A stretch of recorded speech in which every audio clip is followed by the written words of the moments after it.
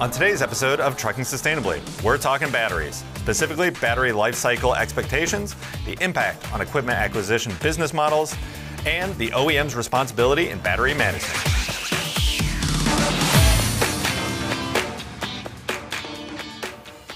Welcome to Trucking Sustainably. I'm Jason Morgan, Content Director for Fleet Equipment. Thanks for joining us. We're starting in the studio today because we're super excited to talk with Elizabeth Larson, Senior Vice President of Sales and Services at Volvo Energy, about battery circulation. What is battery circulation? Well, if you think about the exponential growth of batteries that are coming into the transportation marketplace here over the next 2, 3, 5, 10, even 15 years, as battery electric vehicles, hydrogen fuel cell electric vehicles, which are still electric vehicles powered by a hydrogen fuel cell, right? That electric powertrain has batteries. There's going to be a proliferation of batteries in transportation applications. What happens to them? How do you manage them? What happens? Is there a second life? Is there a third life? What does that mean to the ownership model? What does that mean for fleets and their relationships with the OEMs? What's the OEM's responsibility in all this?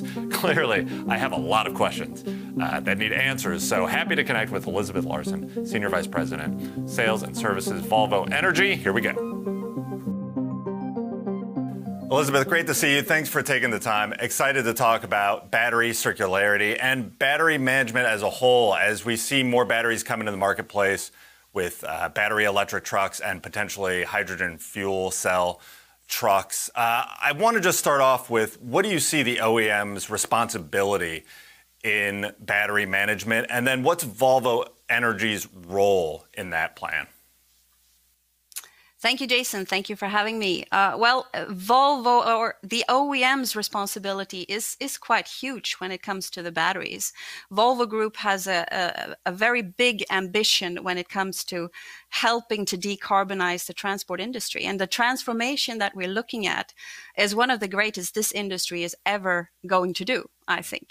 And we have very high ambitions. I mean, the end game is 100% fossil-free operations, products, use of products.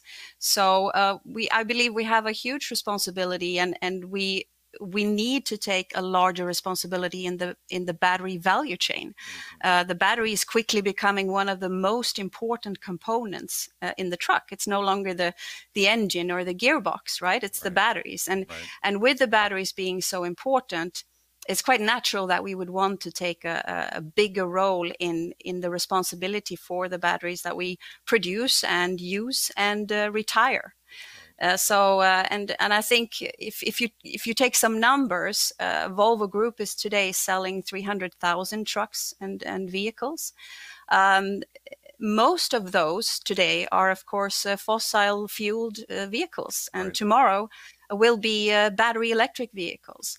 So if you take those 300,000 and then you multiply by 4 to 6 to 8 batteries on each one of them, you can see that Volvo Group will be a huge producer of batteries,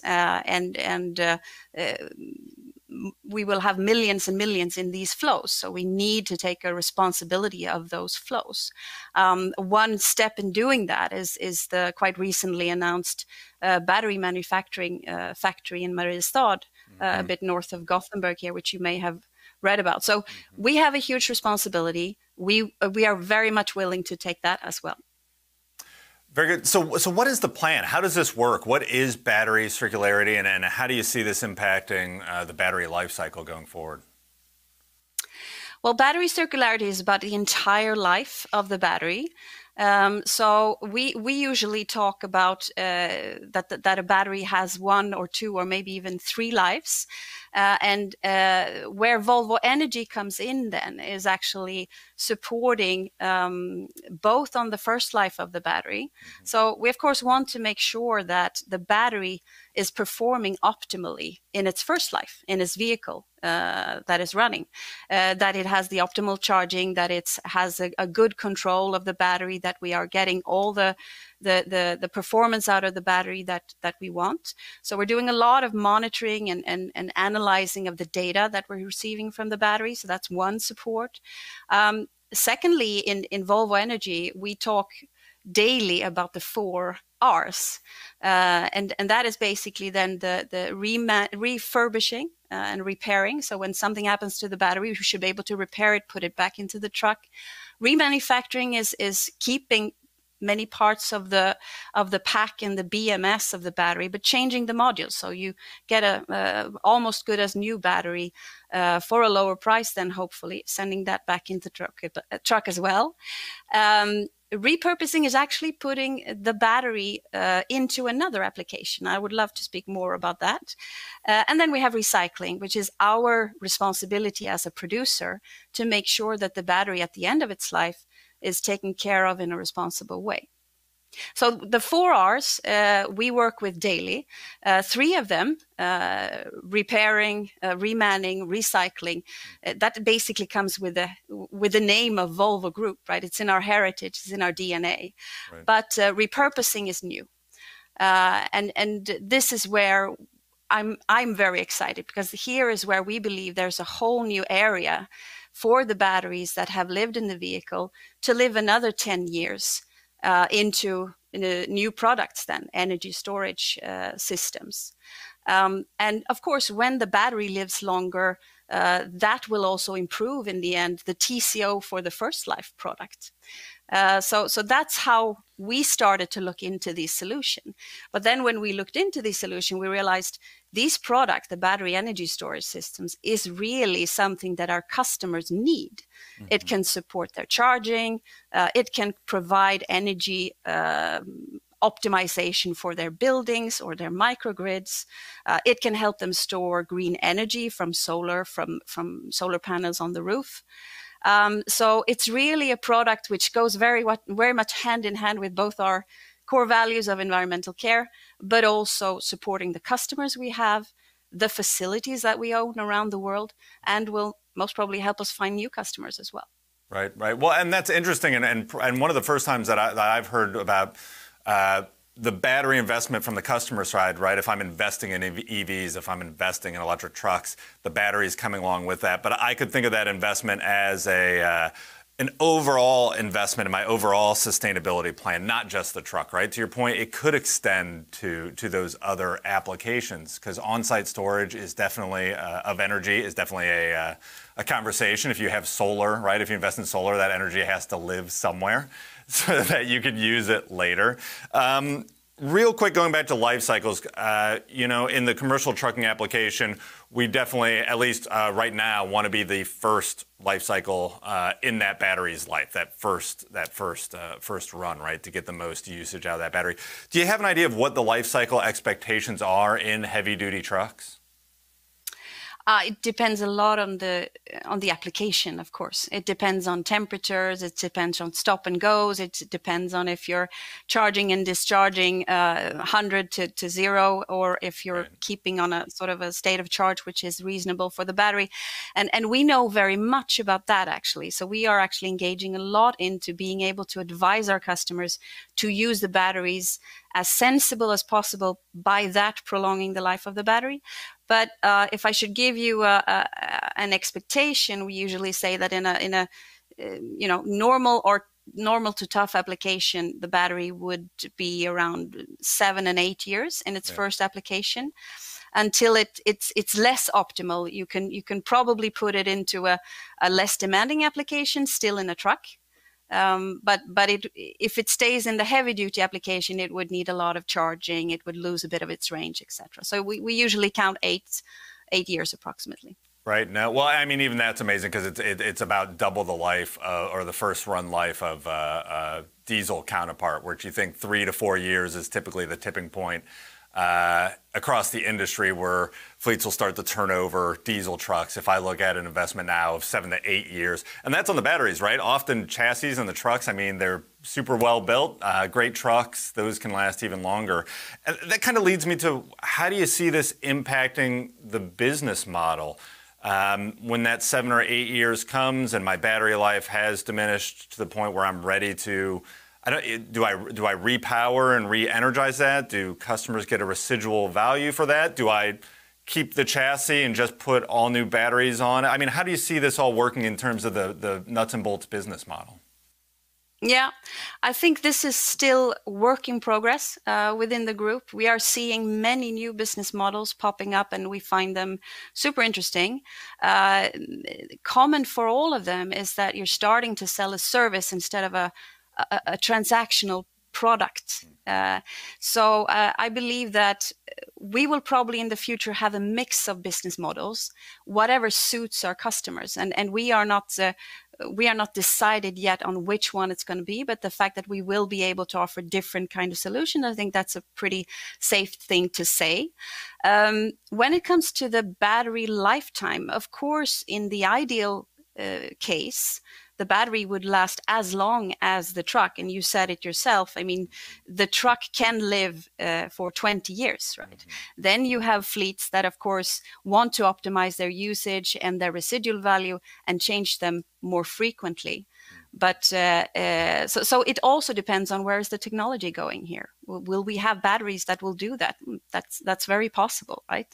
But to answer your question shortly, to offer the customer more services is part of our plan. And how exactly that service looks, is it a monthly fee? Is it a fee which is based on the power that is available? Is it mileage? I think there will be many different types of businesses, and it will be according to what the customer is actually seeing as most useful. Yeah, I mean, as everything in the trucking industry, there's no one size fits all, right? You have different levels of sophistication within there. You have, to your point earlier, different applications, different ways the business is being run, and every fleet kind of needs their own way to handle that. One thing I do want to follow up on real quick, going back to, I just find this really interesting, the repurposing and the storage aspect too then. So in those conversations and as you're talking with customers, and I know it's early days, but how much education needs to go into what customer needs to understand about that repurposing, about where the battery is going to go, either opportunities for them to put it back into operation in their own sustainability plans, or options to get new power and send that elsewhere to where it can be more productive. How much are you having to educate customers in what that life cycle will mean? Well, Jason, this is what's so exciting with my job. I get to meet all kinds of customers. I get to meet customers that tell me what I need to do, right? And I also get to meet customers that know very little but really want to learn. And common for them, I think, is that they really want to learn how to decarbonize their business. And many of them are saying, help me do that. And the more you can help me do that, the more business, in a sense, I will put in your lap, right? So yes, we do a lot of education and information because this is a new business. It's a nascent business. I mean, the veteran in the battery energy storage business, they are 7-8 years old, right? So so of course we need to also educate ourselves. But I think that it's a very enticing concept if you tell the customers your batteries will come to a second life. That second life will be a product that you may even want to use. And the second life product will help you reduce your energy cost, use more green energy, get grid stability if your grid is not sufficient for what you need, etc. Right? So I think it's a very enticing story. Right.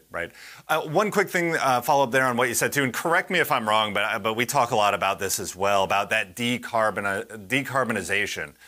And to your point, it sounds like it's a journey, right? It's baby steps along the way. It's figuring out what works for you. It's going to be what gets us to sustainable transportation, as opposed to just like a light switch moment. Is that what you see as well? Do fleets and customers want to be able to lower their carbon emissions today and look towards sustainability, or how do you walk them through that decarbonization journey of what it means to move more sustainably?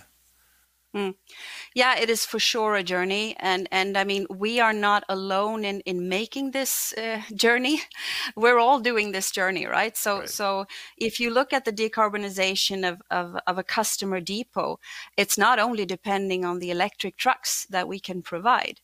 Do we have charging infrastructure for the operations that the customers need to do? Is the grid capacity enough for these operations. And of course, we are not owning the grid, right? So it is very much a work that we all need to do together. It's not the customers needs to want to decarbonize, which I think we all feel. The OEMs needs to provide the opportunities for them to do so with the products, with the chargers, with energy storage. The policymakers and the authorities needs to make it easy and seamless to make that transition. So it's a teamwork, I would say, and that will take time, but we don't have all the time in the world. So there needs to be priority and pressure put on all of us to make sure these solutions actually get in place. Right. Well, and to that point too, even from the North America viewpoint with Volvo, we're several years into about 2 years into the Volvo VNR electric being in the marketplace as a product customers are buying, right? They're buying it and putting in an application. We're past the pilot phasing. These are actual trucks that are being actually purchased and put in the applications. In that regard, too, a lot of the things you're talking about that are coming down the line, boy, this seems like it's really going to impact the customer relationship. I mean, you've already mentioned services and working with the customers to decarbonize, which is a larger view than historically in the truck marketplace and the role you've played. How do you see that impacting the relationship and the way you work with customers going forward? Yeah, I think, first of all, we should remember that most of our customers want to do their share. But they also need to make their business work. So I think that's where we can provide value in helping them make this work. Our relationship with our customers is one of our priorities, of course. It will be, but it is a bigger scope now. Right. So I think that the whole industry, not only the transport industry, but many industries are moving more towards, as I said, than from transactional to actually as a service kind of thinking, from fossil to fossil free, from how can we work more with the resources that we have. So I'm super excited that we can actually, together with the customer, do this journey. That's right. Thanks so much for taking the time. I learned a ton. This is great. I'm sure there'll be a lot to talk about here as we move forward, and we'll connect with you again very soon. Thank you so much, Jason. Lots of great information there from Elizabeth. A lot to think about too, and you can already start to see how EVs are impacting relationships, impacting the way you might think about vehicle investments, and a lot more to talk about very soon. Thanks for joining us on Trucking Sustainably. We'll see you next time.